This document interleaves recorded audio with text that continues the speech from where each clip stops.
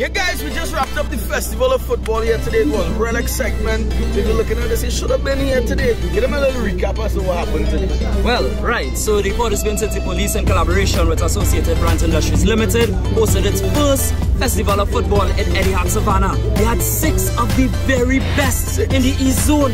And here we have the actual winning team and the captain of the winning team too, Beatniks. Tell them something now. We came out today, worked very hard, we won as usual, played with confidence, yeah.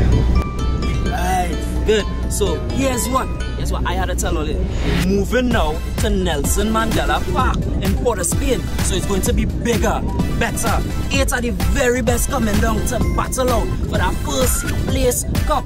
Associated Brands Industries Limited in collaboration with Port of Spain City Police. Do not miss it. Saturday the 10th of December. So if you're looking at this, you need to be there. Come out in the numbers. And well, if you didn't know, now you know. You don't know.